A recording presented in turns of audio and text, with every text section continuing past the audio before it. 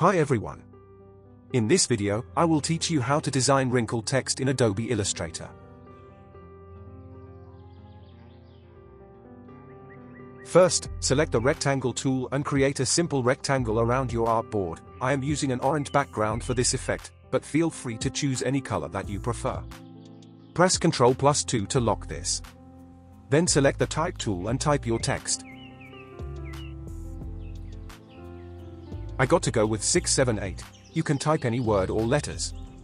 Scale it up. Change its font. I am using Impact font. Link to this font mentioned in the description. Right-click on it and choose Create Outline. Then go to Effects, 3D Materials, 3D Classic, and then Rotate. Change the position to Isometric Top. And hit OK.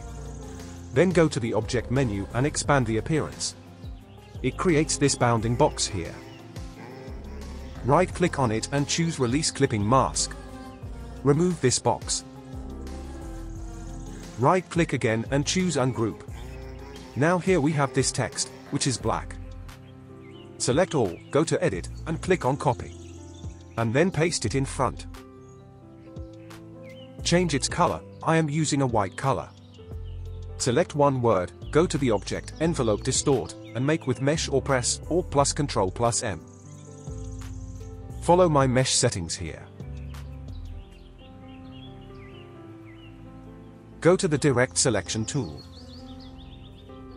Select one of these anchor points and bring it up, like this.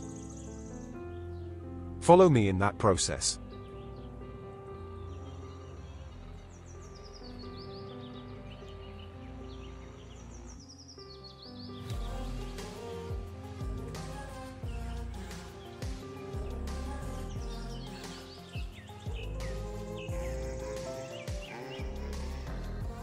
And that's it.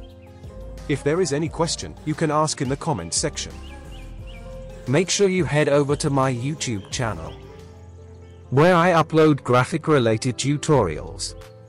Thank you for watching.